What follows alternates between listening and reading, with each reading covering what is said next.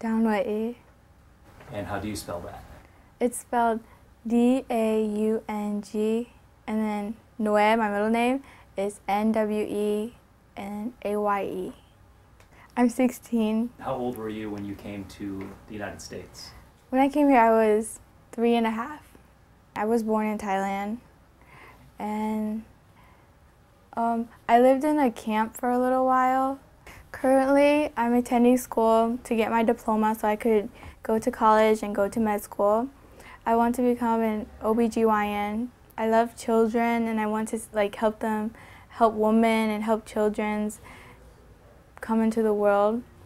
And where do you go to high school here in Fort Wayne? I go to Northrop High School. I like it a lot. My best friends are like Vietnamese, and there's Malaysian, and I have a lot of Burmese friends. In the United States, we have the right of freedom of speech and religion. I'm a Muslim, which means my religion is Islam, and I really care about my religion. I don't wear a hijab, and I don't pray 5 times a day, but I remember who I am, and I still have dignity about myself, you know. It's Ramadan right now, and I'm fasting. I try to fast every day. I wake up before the sun comes up, and I eat and drink water so I stay hydrated during the day. And then I have to stop my fast. I say this prayer, and then so for the rest of the day I can't drink or eat, or it's even bad to fight with my little brother or fight with anyone, or you know, it's not good. I can eat when the sun goes down. Let me make sure I understand. So you wake up before the sun comes up, and you can eat a little bit and drink at that time? Yes. And then the sun comes up, and then no food, and you try to be good and not argue or what have you for the whole day. And then when the sun goes down, then you can have a regular meal again? Yes. Okay. And how often do you do that during Ramadan? For all 30 days, or as many days as you can. Okay. And I've heard that there are parties at Franke Park during this time. Parties? Yeah, have you heard of those? Yes. Yeah. Those days are the best because it's the end of the month, and there's a feast, and all the Muslims, well, almost all the Muslims, gather at that place, and we all pray, and then we eat, and all the kids have new clothes, and so do the adults. And the little kids, if you go around to the adults, you say "Assalamu alaikum Eid," the adults will give you a treat or a few dollars because you were good. You're living in Indiana. Do you like it here? I like Indiana because it's a very good place for families to grow up and live, but I also like to go to New York City and to the beach and places like that. It's a really Christian area. The majority of people are Christian. Does that cause you any problems, or do you find that people let you live just like you let them live? I can live like I live. Sometimes in school, there are kids that are biased or racist, and they'll say things like, "Ha, you're a terrorist," or you know, "Oh, you're Asian," and stuff like that. And sometimes it hurts me, but I just forget about it, because I still know who I am, and I know better to not let their words hurt me. Have you always felt that way, or has it become easier as you've gotten older? It's become easier as I got older. With my rights as living in the United States, I've got freedom of religion, freedom of speech, freedom to live how I want to.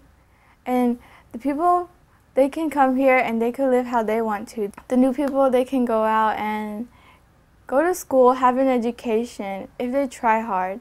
But I think for the people that's already living in the United States, it's for them to make the new people feel welcome and feel even if you don't like them, don't say mean things to their faces or snicker at them when they walk by. Do you have any desire to go back to Thailand or to Burma to visit? Yes. Do you? I really want to go to Thailand and Burma. I want to visit all the cities, even the countryside, the cities, especially the places that I lived in and the places that my parents met and where they lived in. What do you think about all that's going on in Burma right now? I think I don't know what to do. Like, I think it's really bad, and I wish we're like, even if it's not in this generation, in the future generations, and even if my parents don't get to see it, that Burma becomes free, and like, even like the people that ran away, the students, they could go back in Burma and not be shot or arrested. I volunteer a lot, and my parents, both of my parents are in the committee of the Burmese Muslim community. So if there's like an event going on, I'll go, and I'll go help and interpret. English is really easy for me. Do you have any ideas as a young person, as you are, when you see the new refugees from Burma coming to Fort Wayne, Indiana, and you see them in their apartments? I'm sure you've visited them. Do you have any ideas of how our society could help them more than we already are? Our society could help them more by helping them learn English, and we are. It's just giving them reasons why to learn. Many of them understand that it's very important to learn English, to pay your bills. There's electricity bill, water bill, everything. And then if you want to work, you have to learn how to speak English so that you could pay for all that.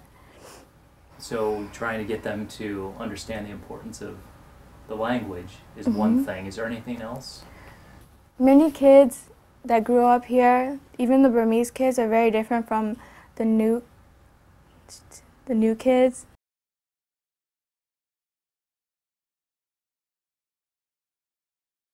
Like some of the girls here, they just stay home and they clean, and they can't leave the house unless it's to go shopping, and like grocery shopping, not to hang out with friends that much. And like, I don't want to influence them in a bad way, but I want to like just hang out with them and like see what it's like to like be with other people, other races, because when you like, it's just like going back to kindergarten. It doesn't matter about what race you are or like how old you are, where you came from, because you just meet someone and you act like your best friend. And why aren't the girls that are coming over with the families recently from Burma, why aren't they allowed to go out very much? I'm guessing it's because where they lived back in Thailand, it was like that. Like girls didn't get to girls didn't get to have as much freedoms as the boys did. Is that tradition?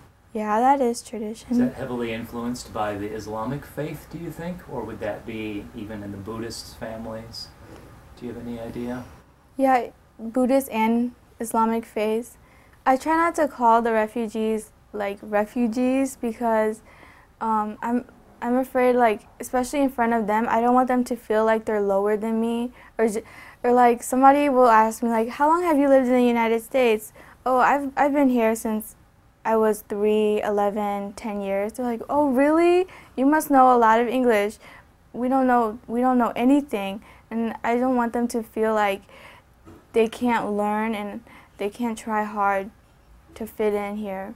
And you think that by calling them refugee, it puts them in a different class, different category? Yes. I see. And do you think that my calling somebody a refugee does the same thing? Or is it because you're also Burmese and I'm a refugee myself. I fled Thailand and Burma with my parents. What would you say to an American, a native-born American, who doesn't think that refugees and other immigrants should keep coming to the United States? Like, even though the refugees come here and they have to live off food stamps and cash money for a while, they don't get as much money to, some people only get $48 a month for like a family of 6 people. But over there it's even worse. They don't get to eat meat or the vegetations. Some people are really like malnourished over there and they're punished. Even in Thailand, I think they're like discriminated too, because the people from Burma came into Thailand and they're kind of illegal. Are you happy here? I'm happy here. I get to live in a nice house and my parents care about me. They care about my brothers and my education a lot. Like, they don't want to see us, well, I don't think any parents want to see their kids fail or be bad, but I'm like really thankful that my parents work really hard for us to live like this. And what about the rest of your life? Do you allow yourself to think ahead and think what you want? Yeah, I always think about what I want.